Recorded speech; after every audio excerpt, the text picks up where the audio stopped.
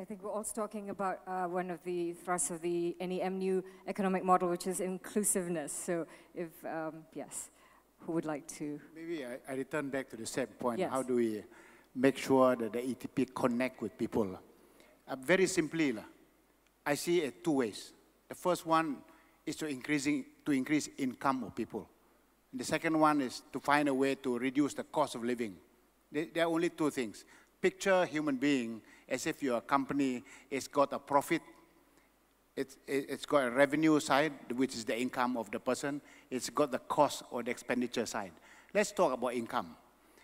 What do you do to raise the income?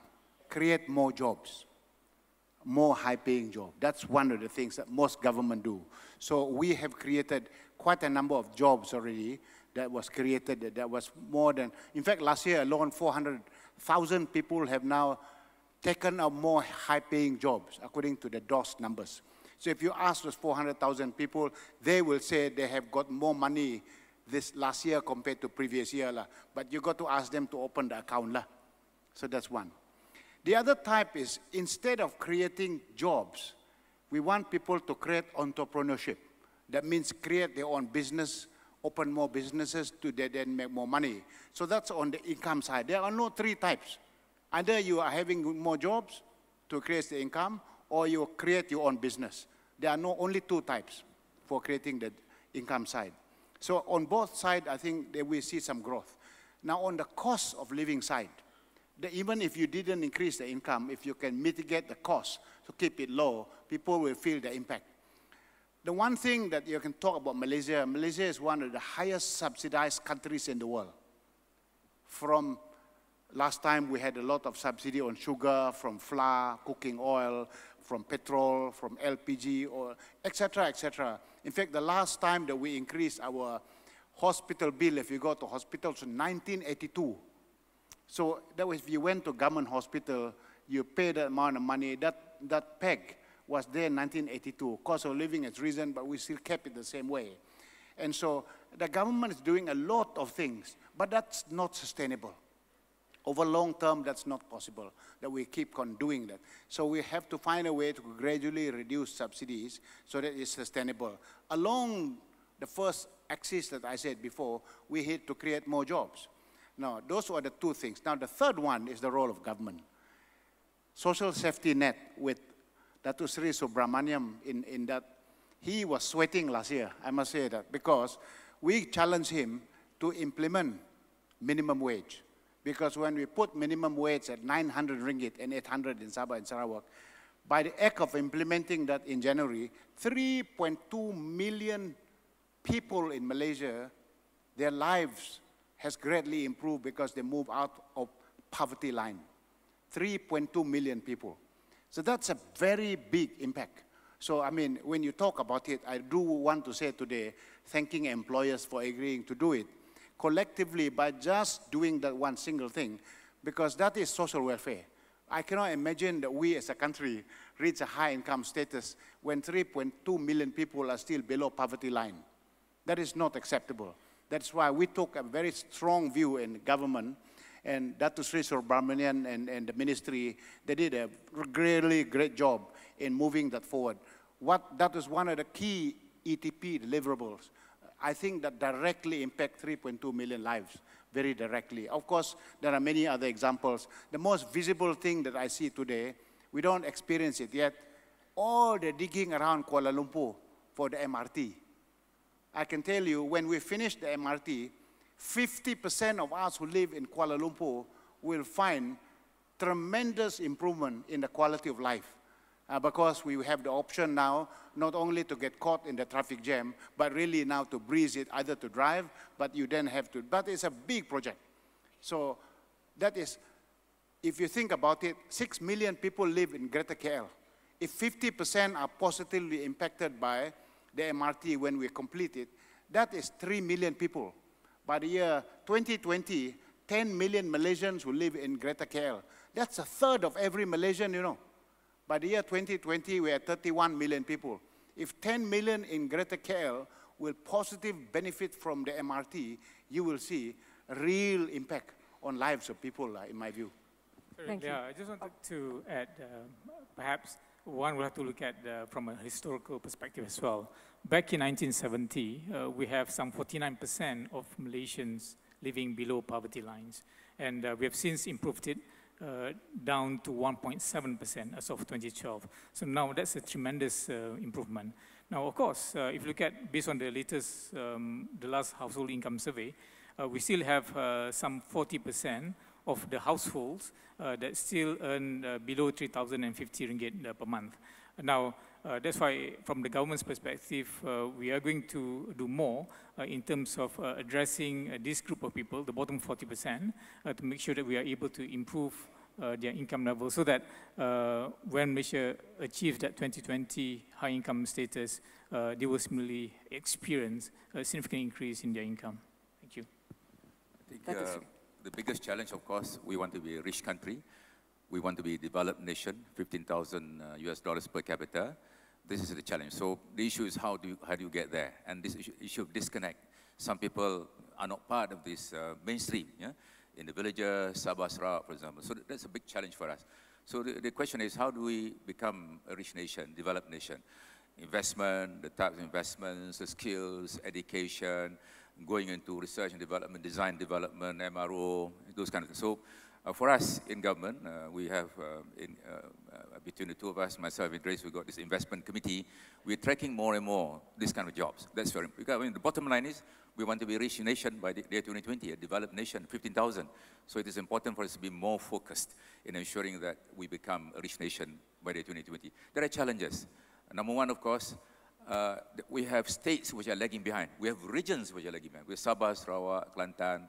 So there's a big challenge. I mean, it doesn't make sense for Malaysia to be a developed nation if there is no inclusiveness. If some parts of the country, some regions in Malaysia, some states are left behind. So this, again, is another challenge. One is the challenge of raising the average income to 15,000. Perhaps a more challenging job for us is how to make sure the lagging states, Sabah, Sarawak, and Kelantan, and other parts of the country, move up in tandem with developments of the country. So we have to come up. I mean, this session is also about looking at some new ways of ensuring that, you know, we achieve this inclusiveness. Small, medium enterprises, of course, very important. We have 600,000 of them. We have to really transform them. We got to upgrade them, technology. So if you ask me, frankly, we have to work harder, small, medium enterprises. We have to work harder to ensure inclusiveness and getting Sabah, Sarawak, and other lagging regions of Malaysia to be part of the mainstream. That's a challenge. And this is, 2013 is behind us, but 2014, perhaps we should be moving more and more in the direction of how to ensure that there's inclusiveness in this development that we are experiencing in Malaysia. Thank you. Thank you. You would like to say something? I was going to open to the floor. Just one quick point is, of course, in the process of economic transformation, we also are faced in transforming the type of industries and that type of industries which actually attract to this country. If you look probably in the early 70s or late 60s, when industrialization first came to Malaysia, most of the industries which came here were actually very labor intensive, requiring very low skills. And at that point of economic development, probably that was appropriate because it actually gave opportunity for a lot of people to get jobs. And through that, actually income of families went up and it assisted. But at this point in time, I used to have these discussions with Dato Sri Mustapa while I was the HR minister. We were faced great problems with industries asking for lots and lots of foreign workers to be brought into this country because the nature of the industry was so labor dependent. So we said that I think Malaysia is not in a position anymore to actually entertain this kind of labor-dependent industries because, one, because we already have got shortage of labor, and number two, as our population's skill sets and knowledge increases, then the type of industries which we actually attract to this country, we should be more knowledge and skill-based. So I think transformation of the investment and transformation of the type of industries which come into this country is also very important in actually enabling that Malaysians will get high value-added jobs and through that, of course, enjoy a higher level of lifestyle. And these will involve transformation. For example, the glove industries, they were very, very labor dependent one day, and we are one of the leading exporters of gloves in the world, and we were to actually continue with our competitiveness, it was an imperative need for the industry to automate, which they have done. And by so doing, they actually reduce the need for manpower and being able to actually manage their competitiveness. So that's the kind of transformation which we need. Thank you. I think now it's your turn to ask the questions. So I would like to open it to the floor. And please state your name, where you're from, and who you'd like to answer your question. Hello. A very good morning, and assalamu alaikum warahmatullahi wabarakatuh to all the YBs, and also to very good morning to all the audience. I would like to thank the ministry to invite me. Let me introduce myself. My name is Samsudin Ghani. I am from Mission New Energy, a renewable energy company based in Australia. But for the last almost 30 years, I'm involved in the plantation industry. I would just like to raise, I'd like to have a few questions, but the moderator says there's only one question is allowed. At a time. At a time. So I'll start with one first, then I'll continue with the second one. Is it okay? Well, let's see if there are others who would like to ask first. Okay. My first question is, since I'm from the plantation industry in the palm oil, I would like to raise this matter. We have been talking about these automation and labor intensiveness of this industry. But I will say this industry, or the palm oil sector, has been very comfortable zone because of the margin they make. So the need for them to go into automations or a renewable source of energy is not a very highly demand at this moment of time. But there are also companies are backtracking, in the words, they're buying more plantation land and increasing the workforce, the labor workforce. And as a result of that, our YAB Dato Subramaniam have said that the labor intensiveness is increasing and there's a demand for foreign labors. If you go to any plantation companies now, I'm sure about these, the manual workers are basically foreign workers. So I think this is the industry. I hope that all the ministries will work towards automating the industry to a very high level. I hope that will be my first question. Thank you. Who would like to answer that? Maybe I'll respond to that one. On oil palm, I agree with you. We do need to improve the uptake of automation in oil palm. When we started the lab, that was a big challenge that we put forward in the team. They identified one very important automation was the equipment called chantas. It's a very long pole for those people that know. It's just a motor at the bottom. There's a sickle at the top that they use that instead of climbing the tree, you can then put on the motor and cut it. But of course, if you start doing that, 2 workers become 1 worker. So obviously, if you invite turkey for Christmas, they will always don't turn up. So there's a lot of people resistant to using the tool, because if you use the tool, then one of the worker will be out of a job. So which of the worker will volunteer to say the tool should be brought in? So there's a lot of challenges. And there was another challenge that related to it at the time. There was the cost of doing it. When we first started, 1 unit, if I remember correctly, my memory might fail me, but it's 3,000 to 4,000 ringgit per unit. We then got the ministry together with the agency to bring down the cost. We brought down the cost to 2,000, and then eventually we brought it down to 1,000 ringgit, I think 1,500, etc., with some assistance. We still struggle. The big players, a lot of the big plantations took the equipment, the chantas, they began to use it. But many of the small and medium companies didn't really take it on. So we decided to move on and say, okay, why don't you create for yourselves cooperative in your plantation? So then we will loan the tool for free. So the government went out to do that.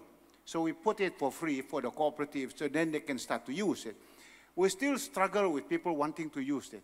So my take today is that there is so much addiction to cheap labor. We really need to wean them out so that we start doing that. So quite a lot of progress had been made. I must say, in the main, I would say 60% of our progress has been made. There are, I think, 40% more to go with regards to doing that.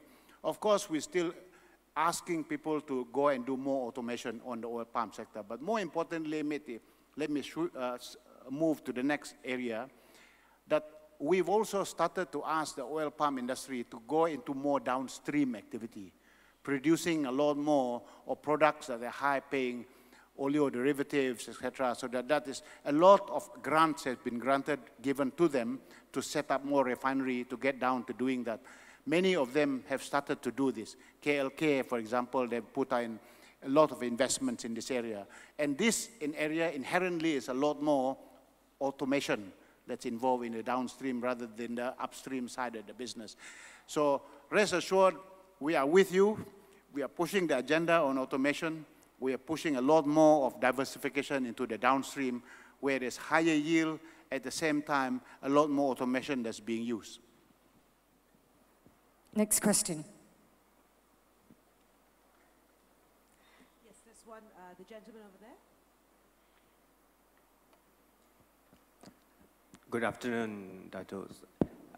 My name is Ananda, and I'm from FAM. First of all, I'd like to thank ETP, Dr. Idris Jala's leadership, and also all the efforts that's been really putting forward. Myself, I lived back in England for some time, and then I've actually heard about ETP through medias and so on and so forth. Being a Malaysian living abroad, it was always a note another Malaysian always tells me when I bump into them. They used to say like, oh, why do you have to go back to Malaysia when we're not really doing much well there?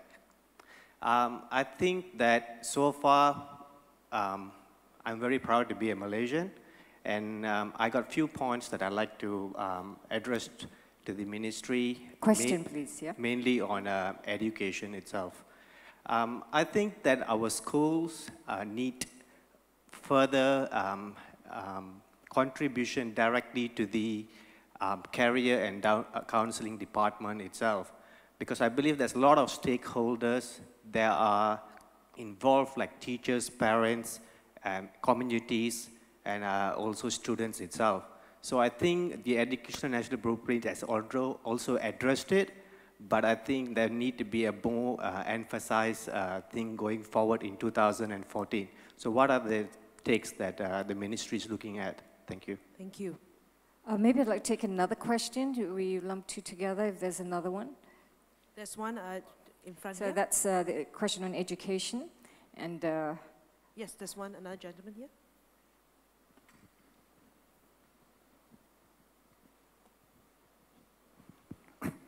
My name is Greg Prachuti. I'm Ambassador of Thailand.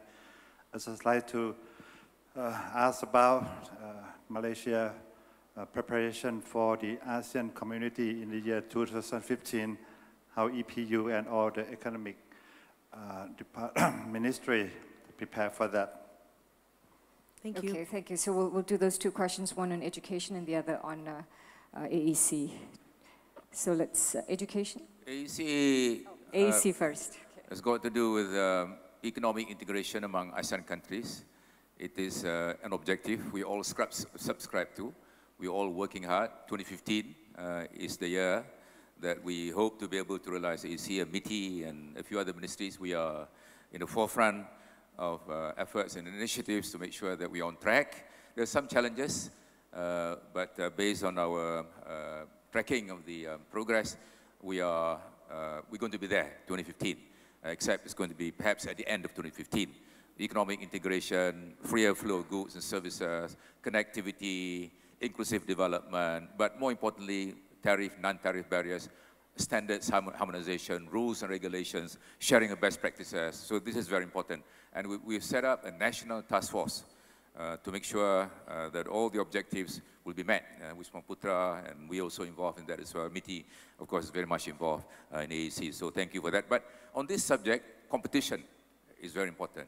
As Malaysians, we have to be aware that we are in an environment of more intense competition. As we run, others are running faster. Of course, ease of doing business, well and good. Number 12, number 6. big movement. I mean, this is welcome news, but others are running. So we have to be aware that we are living in an environment of more intense competition. I'll just give you an example to our Thai ambassador. I'm at the border. There was a time when the income gap between the Thais and Malaysians probably about, I mean, 1/3, and that was about 40 years ago. Now the gap is closing, you know, just an example. So I think as fellow Malaysians, we need to be aware that competition is getting more intense. Therefore, we got to improve rules, regulations, governance, transparency, all these things. And that's part of SRI, Strategic Reform Initiative, which MITI is very much involved, is to deregulate. Yeah? So that's one. On education, needless to say, we've got to do a total overhaul. I think out there, people are very impatient. They want things done. So I think the government is aware of that. And 2014, I think, is a very important year. Thank you for that reminder. All of us here, there's 31 of us. Yeah? We'll have to work probably next year, early next year, we'll have to convey this message that is very urgent. It's got to be done quickly. We are all very impatient to see marked improvements in education. Otherwise, we're not going to be able to achieve some of the goals which we have decided for 2020. Let me just add on education alone. Just to emphasize how important and how seriously we're taking this on. You know, the quality of English has not been as good in our education system. So a lot of people saying that some of our teachers are not very good, not very proficient in English. We took a very bold approach in the ministry led by DPM. We took all the English teachers, those teachers who teach English. Towards the end of last year, every single one of them had to go for a Cambridge placement test. All must go.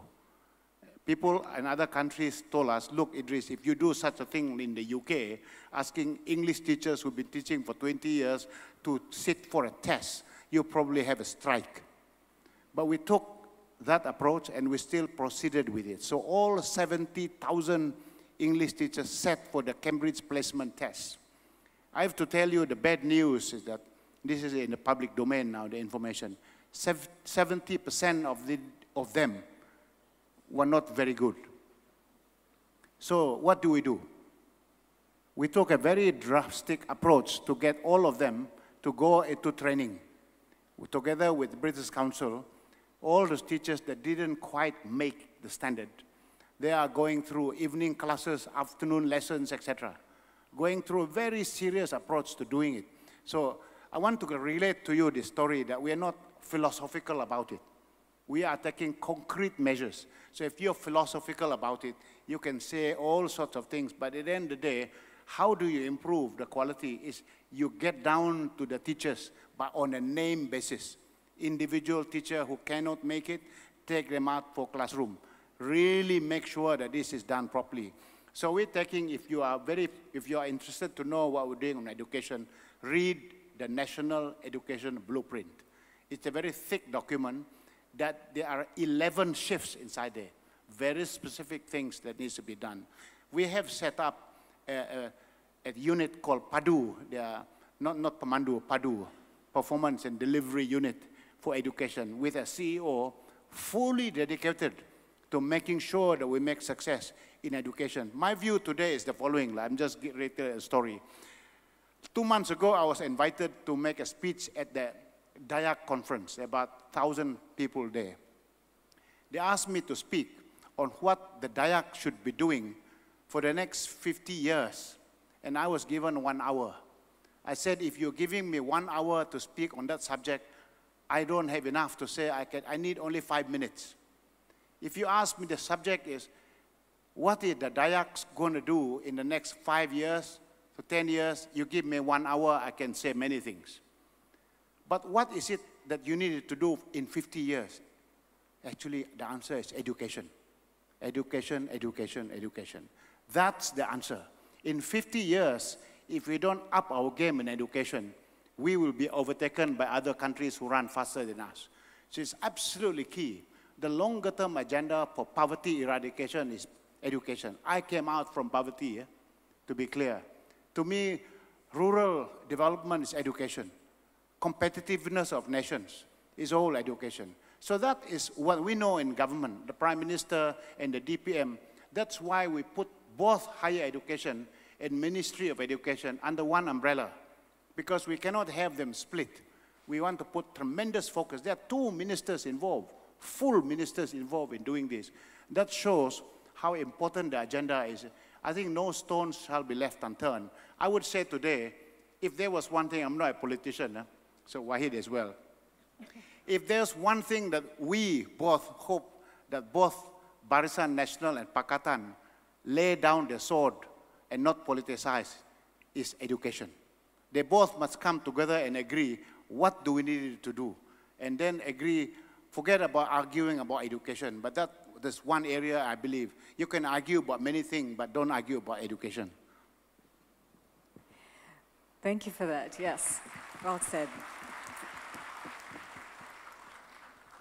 Is there another question? Just, yes, in front here, there's a gentleman in front. Your name, your occupation, where you're from, sorry, and one question. Selamat tengah hari, saya Ahmad Fadli KC, pemberita daripada Malaysia Kini. Soalan saya mudah saja. Berkenaan ETP ni, apabila kita mengambil kira tahun 2014 sebagai tahun yang akan menyaksikan beberapa kenaikan dalam kos sara hidup.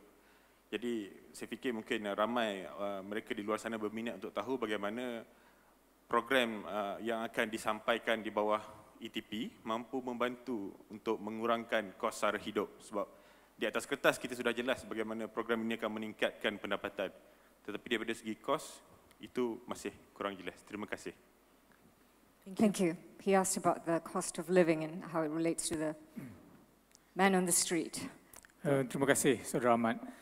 Tentang peningkatan harga untuk tahun depan ini telah pun dibentangkan kebanyakannya di dalam bajet 2014 kita. Dan pertamanya adalah untuk kita meneruskan langkah rationalization of subsidi kita. Dan dengan itu akan beberapa barang akan meningkat. Satu lagi dalam konteks kita untuk memperluaskan revenue base kita, di mana kita perlu memperkenalkan satu percukaian yang lebih efisien. Itulah GST yang kita nak introduce tu. Memang bakal terdapat peningkatan harga barang, tetapi kita harus melihat dalam konteks pertama sekali kadar peningkatannya adalah pada kadar yang munasabah. Keduanya kita juga perlu lihat di mana kita mempunyai offset package. Sebagai contohnya entitlement untuk BRIM itu kita telah mempertingkatkan jumlahnya, dan orang yang layak juga telah dipertingkatkan daripada mereka yang hanya berpendapatan kurang daripada RM3,000. Sekarang ni yang berpendapatan RM4,000 juga bakal mendapatnya. Jadi ini untuk memberikan sasaran yang lebih kepada golongan yang memerlukan. Kita juga telah mencadangkan supaya kadar cukai dikurangkan. Sebagai contohnya cukai pendapatan dikurangkan antara 1 hingga 3%, dan juga kadar threshold di mana pembayar cukai dikenakan kadar maksima ditingkatkan daripada RM100,000 kepada RM400,000. Ini bermakna sebagai contoh, mereka yang berpendapatan bercukai sebanyak RM100,000 bakal menjimat sebanyak RM1,950 setahun. Dan bagi mereka yang berpendapatan sehingga RM400,000, mereka akan menjimat sebanyak RM27,000. Jadi ini merupakan antara langkah-langkah yang kita buat untuk memastikan bahawa rakyat dapat menangani peningkatan kos. Jadi sama ada dalam bentuk income support ataupun dalam bentuk pengurangan cukai. Terima kasih. Ini satu, of course, a very tough issue for government, any government in the world. Kerana kita ada legacy mana kita bergantung banyak subsidi, and the government has acknowledged that there will be a modest increase in prices. To say that there will be no price increase at all is not correct. Ini kerajaan has been very open about this, that there will be a modest increase, although it's small and we think it's going to be one-off. So that's point number one. But more importantly, apa pilihannya? What choice is there? Kalau kita business as usual, we do nothing, deficit will go up, there'll be inefficiency, yeah? There'll be excessive use of resources which are depleting, there'll be an impact on currency rating. I mean, I just will give you one example lah. Kalau kita pursue the current policy of do nothing attitude ni, deficit at 4-5%, yeah, pressure on currency on the current account, you know, Malaysians will be, more adversely affected. Yeah? The perception about Malaysia. Kalau lah currency further depreciate lah umpamanya lah, katalah, we do nothing, this is a real possibility. Then the slow rate Malaysia will bear the burden. So it's tough for government, but as a responsible government, we got to look into the future. We got to be objective, and the government is determined to rationalize. But yang penting juga, we're doing this gradually. It's not in one fell swoop. I mean, it's going to be done gradually over many months. Jadi, yes, of course, kerajaan kena get buy-in, rakyat memahami. Tapi rakyat kena faham bahawa kalau we do nothing, the country is going to be facing deep problems and very serious issues in the future.